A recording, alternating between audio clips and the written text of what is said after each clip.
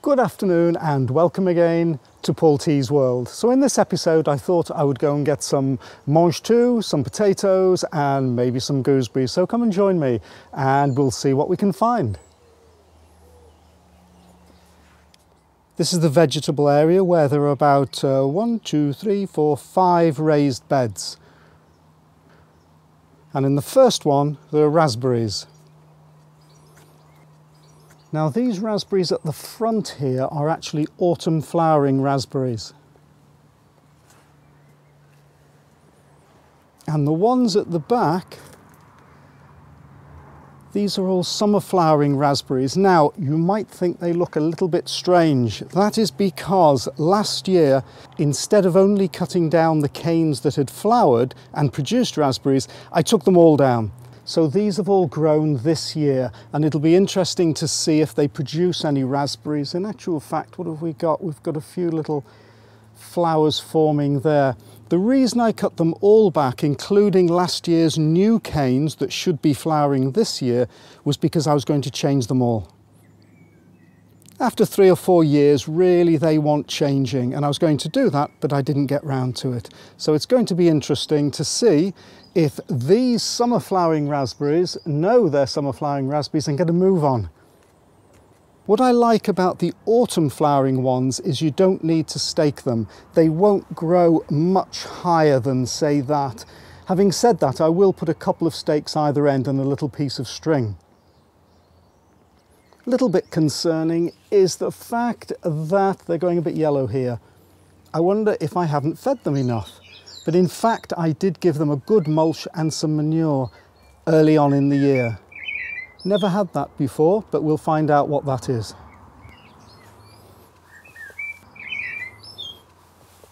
The reason I have lined this with some spare stones from when the path was built was because the blackbirds come and throw out all the compost. It's a good job those blackbirds are good singers, so I forgive them everything.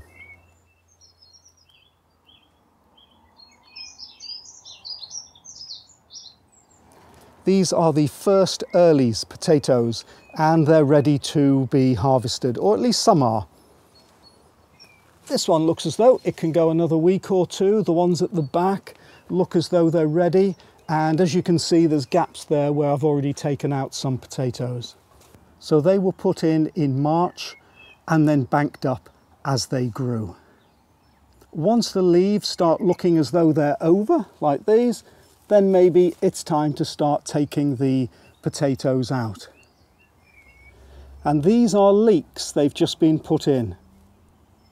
What I like about leeks is the fact that you can leave them in the ground until you're ready for them, so you can just pull them up individually as you wish.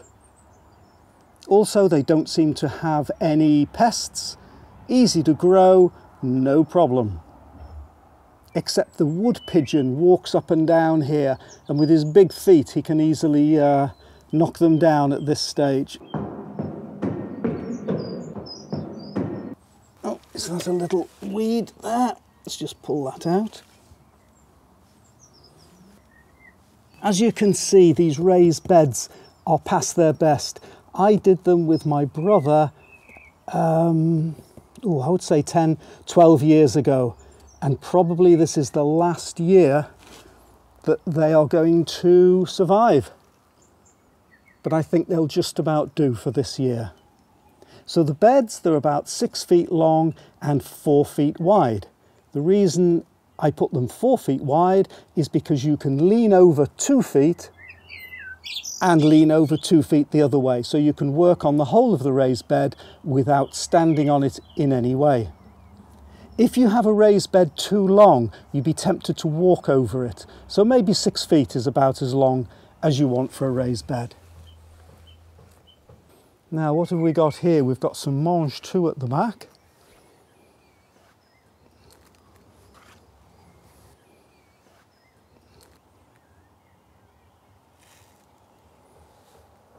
And some dwarf French beans. Oh, and there's a little ladybird. Can you make out the little ladybird on the piece of string? Oh, I love seeing the ladybirds. So here we've got the dwarf French beans. I like these because again they don't need staking.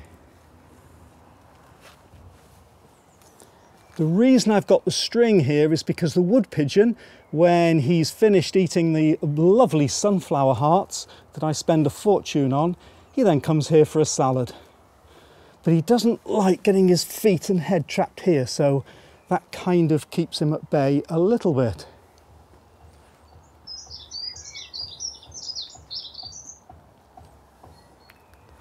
The courgettes.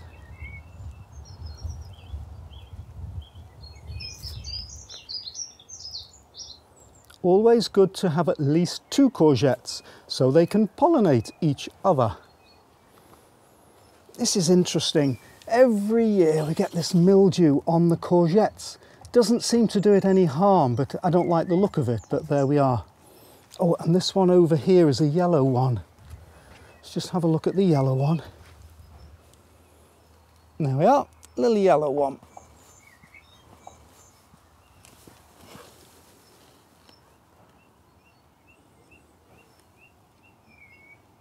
I like courgettes because, again, they're easy to grow, no pests. Probably 2 or 3 is sufficient. 5 here is going to be too much. Oh, I think the children are coming home from school. These 3 here, I don't know how big they're going to grow, but that probably isn't enough room.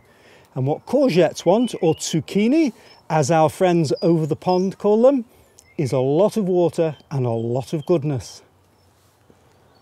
To demonstrate how much goodness they want, traditionally in Britain you'd grow these in a compost heap. Some of these leaves that have got a lot of mildew, I'll probably just take those off.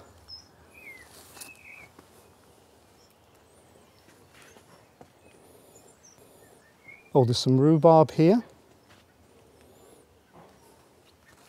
You can see how much rain we've had recently because the rhubarb is always flat at this time of the year. By July, probably best not to pick them anymore.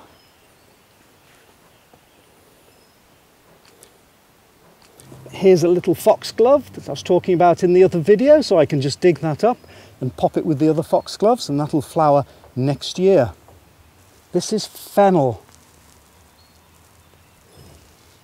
Yeah, I've sort of got the root. Now, I had some fennel and I let it flower. Big mistake. Fennel, my goodness. It was about 4 or 5 years ago that I got rid of the fennel, and there's still seedlings coming up. How? I don't know. And then here we've got the gooseberries. The previous owners planted the gooseberry, and they're really good. They're not actually as big as they used to be. This one does produce the seedlings, and that's where I got that one from. I just replanted a seedling. Now, I presume it was the previous owner who put the lemon balm in. It smells.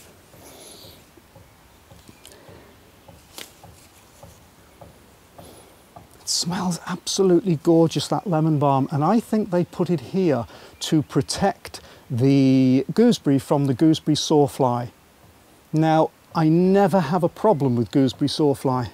Let's just see. So to tell if a gooseberry is ready is give it a little squeeze, and if it's not bullet hard and is a little bit soft, it's ready to pick.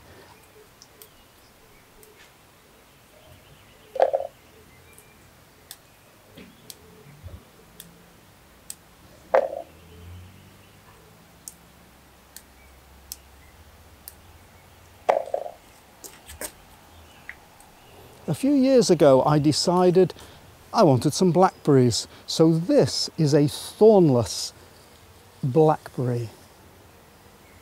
And I had a large superstructure here with the blackberries across it, and it all fell down in the winter about 4 years later. So I was going to take it out, but it started, I cut it back, I was going to take it out, and now it started growing again. And I think I'll just leave it for this year. At least the birds would like some of those blackberries. Didn't quite produce as I was hoping. Maybe because I haven't fed it enough. because the soil is sandy.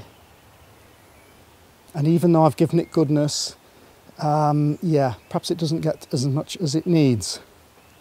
So this lemon balm, the other thing about lemon balm is it's very, very invasive. In fact, there's one just here growing out of the stones I've got here.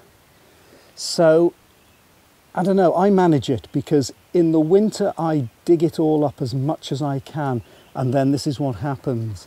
But if it's doing its job, then that's good enough for me. Now here are some cabbages. And I'll just show you what happened to the cabbages when they weren't covered. Pigeon walked along and took them all. Well, took the leaves, so the stalks were there. So the leaves regrew on the stalks, and then the pigeon came along again. So decided to cover it this time, but I'm not a fan of cabbages because if the pigeons don't get it, the cabbage white butterflies will, and it's very difficult to keep them off, even with netting and all sorts. So I prefer things like courgettes, mangetout, peas, beans. Haven't got any runner beans this year, but traditionally in Britain we grow runner beans up canes. Looks lovely. The bees love it and the produce is great. You get lots of it. Oh, and the best of all are the leeks, because they're no trouble at all. Grown from seed, and they will be ready. Oh, when will they be ready? End of the summer, autumn, through the winter. So most of those will stay through the winter, and then just pick them individually as you like. Potatoes are a lot of fun, a little bit of work, mounding them up as they grow through the soil. Got to keep them watered.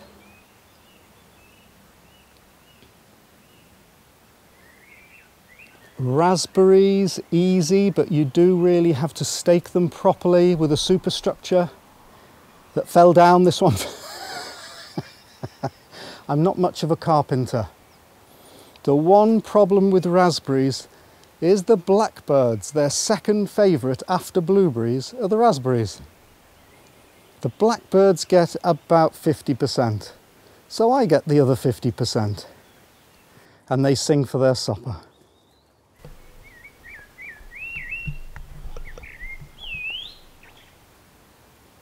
So that's a little rundown of the vegetable patch at the side of the house in some raised beds. Really easy to do, and it doesn't matter what soil you have in the garden. Once you have a raised bed, you can put good soil in. It doesn't have to be that deep, depending on what kind of vegetable you want to grow. So come on, let's grow some vegetables.